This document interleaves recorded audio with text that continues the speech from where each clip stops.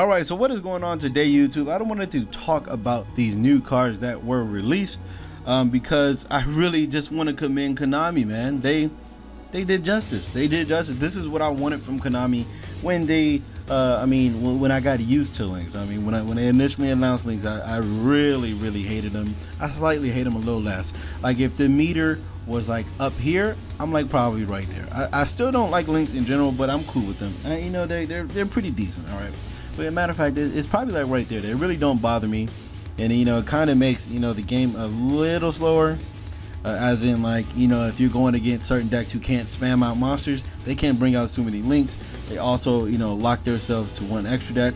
But then you got those decks such as Spirals or such as like Level Eater with level 8, and you could just spam out shit. But anyways, we're not here to talk about that. We're here to talk about these 6 brand new beautiful cards that Konami has made and released, or not released yet, but have announced or been leaked. I don't know what happened with this, but yeah, man. So pretty much my whole thing on this is Konami, great job. I applaud you, man. Thank you for giving us generic links that literally every deck can possibly use. I wouldn't say every deck can use. They can definitely except for the Gladiator Beast card. This is the only one, you know, only Gladiator Beast can use. But everything else is pretty much accessible in a whole bunch of other decks. And I definitely want to talk about this card last because I really like this card. Anyway, so let's talk about the Burning Abyss card. This only requires 2 monsters. And let's go ahead and lower that down so everybody can see the effect. Hold on. All right, so yeah. Anyways, with the Burning Abyss, all you need is 2 level 3 monsters. Any monster that this card points to cannot be destroyed by card effects. And then if this card would be destroyed, you can send a card you control to the graveyard instead. And then also for his effect, you could send 1 level 3 monster from your deck to the graveyard, target a Burning Abyss, and it gains the attack and defense equal to the monster sent.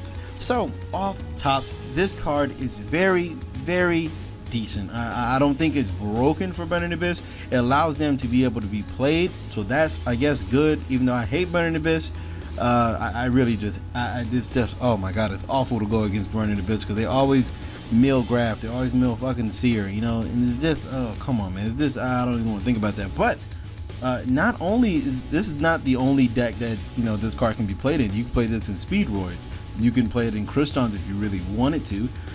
You can play it in Light Sworns, you can play it in anything with level 3s because it's, like I said, it's generic. It's it works better in the archetype, but other decks can also use it. So I really like this card. I just feel like it's really decent. The fact that it can send, it can protect itself by sending any card you control to the graveyard is just really good. And anything it points to is also, you know, is protected by from card effects, which is really good. I really like Black Angel. It's very decent. And then the fact that you could target itself to use its effect, icing on the cake. So on to the Kleefor Genius, and that's exactly what this card is. A very genius card because it's unaffected. This Link Summon card, do not forget that the Link Summon card, this Link Summon card is unaffected by spell trap effects and also activated effects of other Link monsters, which is ridiculous. That is a very powerful effect. But you got to remember, it also is protected from your Link monsters. So your spell and trap, your Link monsters also. So you can't just pump this card up to like 6 million and pretty much have an unaffected Kleefor Genius, even though it's still affected by monster effects. But anyways, once per turn, you can target 1 other face-up card you control and 1 face-up card your opponent controls, and then both cards have their effects negated until the end of this turn. And then when 2 monsters are special summoned to the zones this card points to at the same time, you can add a level 5 or higher machine, which is just really good. So we're going to do a quick thing real quick. Let's see if we can hurry this up. We're going to go to a level 5. We're going to preface what's the name? We're going to preface I don't know why I can't say that, creator. We're going to preface machines, and they're going to be level effects. So we're going to see level 5, 6, 7, and 8, right? 6, 7, 8. Let's just do that. 9. Let me see. That how it works? Okay, no, it's not how it works. All right, let's just put 5, and let's see what happens. All right, see, these are all 5. So you can literally add in. You can add Dark Destroyer. All it requires is 2 level 5s. You can add Kriston Softener, so you can also play them Kriston because they're all machines. You can, oh my god, I forgot about that. You can add Galaxy Soldier. Oh my god, this card is busted. You can add a Spell Counselor, And it's like I said, you can just go to this with 2 machines, and then in phase scapegoat and get this effect. And I don't believe it's not even once per turn. So it's literally whenever you special summon 2 or more, you can continue to keep adding level 5 or higher, which is just really good. That like I said, man, I really feel like this card right here is definitely going to, when it does get released, you're going to see some type of, you know, a link spam deck that just focuses on bringing out Clee for Genius and just spamming monsters and searching level 5 and higher. Like I said, you can search what's the name, you can search every Cosmo, you can search Cyber Dragons, you can search Spell Counselor. That's not even including what's like a level 6 in here. Like, well, let's see what's level 6, what's good that we can just see off top. You can search a Jinzo. Let me see, what else can you search? You can search the BES's. Like, this card is just really good. I don't think a lot of people, you can search the FAs. I forgot all about that. You can also search Scout. You know, you can go from there, go Scout, get something else. You can search Mechanical Helm. There's a whole bunch of things you can do. You can search Machina Fortress. This card is just really fucking good. And it's not once per turn, which I've seen is going to be a problem because people are going to watch. You're going to see it. I guarantee you, you're going to see people break this card, and that's what I definitely see happening. And on to the Gladiator Beast, which should have came out probably a year ago when they got their other support, and it should have been Infusion, because this card right here is perfect for Gladiator Beast. So if you guys don't know, if you guys can't read it, if you don't feel like reading, say, hey man, read it to me. All right, here we go. 2 Gladiator Beast monsters, all you need for this. Any 2 Gladiator Beasts.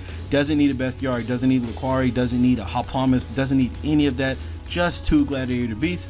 And then if your Gladiator Beast monster attacks, it cannot be destroyed by that battle. Also, your opponent cannot activate cards and effects to the end of the damage step, which Gladiator Beast needed so bad.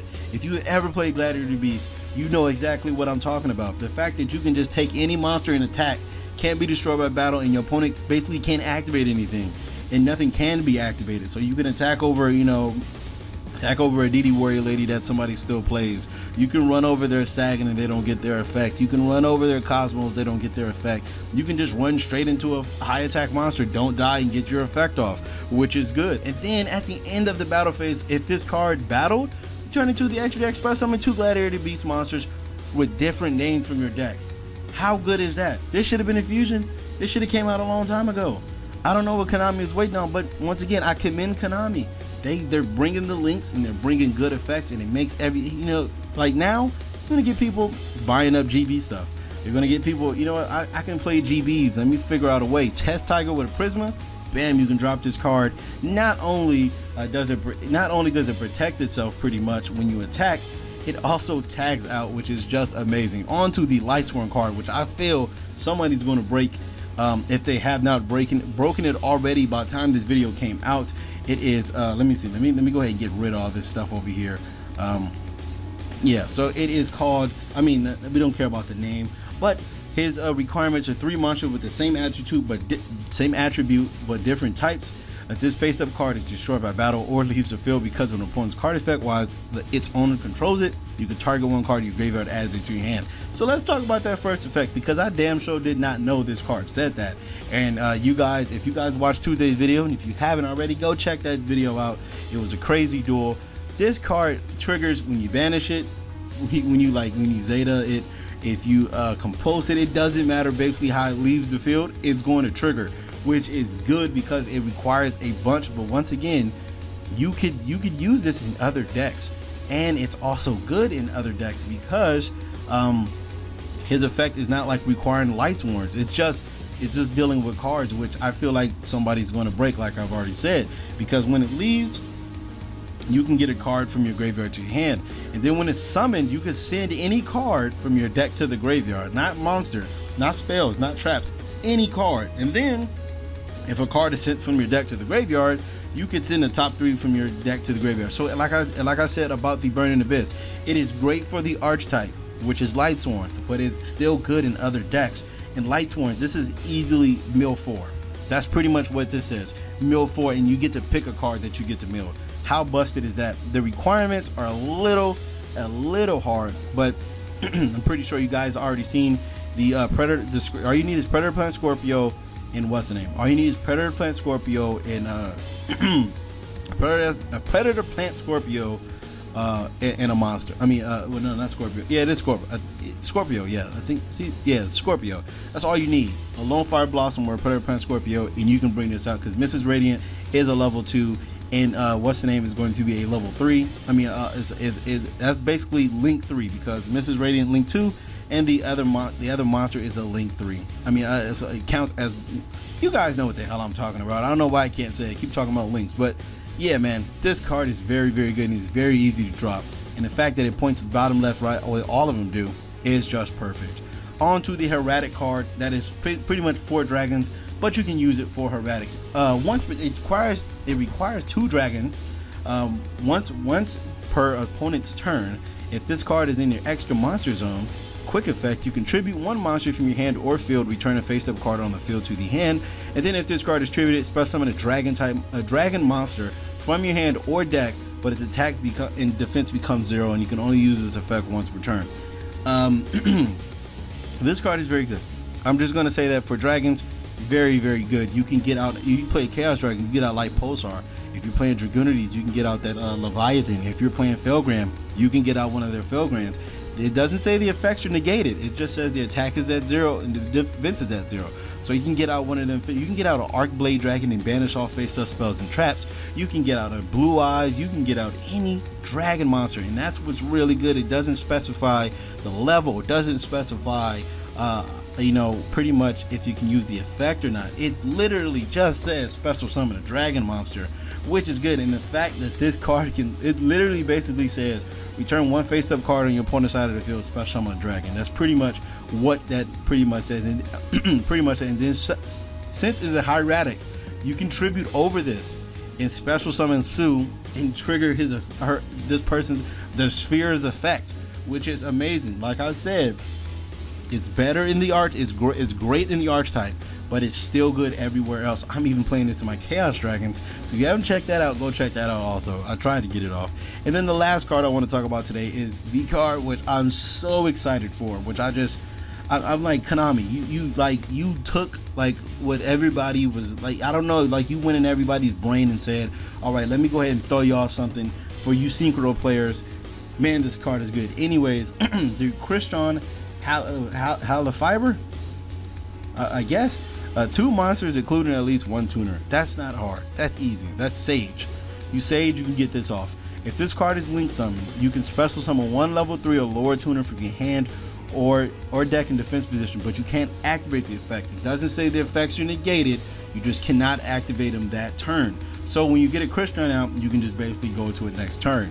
But not only is bringing out another level 3 is just good, you can literally just go into another, wait, hold on, time out. Yeah, you can literally just go into another one of this, and then you can now I don't know if it's still like I don't know if it's still, you know, equipped by this effect, but if you go into like another Halifiber, I don't know if like basically you can't still use the tuner. You guys get what I'm saying. I don't know, we're gonna have to wait for that, but it probably can, I don't know. And then also during your opponent's main phase or battle phase, you can banish this card you control, special summon 1 tuner synchro monster from your extra deck, and it's treated as a synchro summon. I don't even have to tell you guys what this means, right? That means you can bring out, let's see, synchro, and it's also synchro tuner. Let's see what we got here. Livestream Dragon is probably going to be everybody's first pick. When this card is synchro summoned, you can make your life points 4,000. So now if you're at low, bring this motherfucker out, bam, and then you take no effect damage. So that means you playing against Trick Stars, you can bring this out. That's cool. And if this face-up card would be destroyed, you can banish a what's the name? Oh, okay. I thought I said if a, but no, it said if this face-up card on the field will be destroyed, you can banish the equip spell. You're never gonna probably get that effect off, but the fact that you have a 2900 beater for no reason is just busted. Coral Dragon, you can also bring that out. I'm pretty sure you can bring this out. You can activate this, you can skip the draw phase, and then also draw a card. And if you special summon it, then you can attack directly, which is just good. And once again, it's a tuner. You can go into a TG Wonder Magician, you can pop a spell and trap, you can go to a Cell Synchron, can't go into Dinglong, you can go into this. You can also go into a Christian Quandrax, which you can synchro to with also. You can go into the 10 musical thing that can target a tuner, which specifically works with this, and bring it back. which is just busted. You can go into whatever this is. You can go into formula and draw a card, and you can go into this card right here when you can special summon up to 4 level 2 non-tuner monsters, but their effects are negated. And also you cannot special summon from your extra deck for the rest of this turn except synchro monsters. So you can do a bunch of cards, you can do a bunch of things with this card. I just really like it. The fact that you can just special summon a level 3 or lower tuner, it opens up the floodgates. You can bring out so many other cards, and it's crazy. You can bring out Red Resonator, gain 1500, and then like you can just keep going after that, and you can just do more and more stuff. This card right here, I feel you're going to start seeing combo videos about this deck. But all in all, man, I really like the new support. I once again, at the end of it, if you guys didn't listen to me, I commend Konami, man. They really made these cards what they're supposed to be, good generic links that can be used in any deck, but also they're great in their archetype but can be used in many decks, and that's all I've been asking for, because Proxy Dragon is not doing it no more. We need something we can go into with zombies. We not just specifically us, but you know, we need something we can just generically go into. This, all it needs is a tuner, so you can go Fu and bring this mug out. Then you can just link that off. You can literally go into a link 4 with just go Fu. You just go Fu as a link 4. With this, it's just 2 dragon monsters, so generic dragon support. With this, it's just, if you have a deck that all the same attribute but they got different types, bam, now you got a new card out. Gladiator Beast got the best, this is probably their best fusion now, even though it's not a fusion.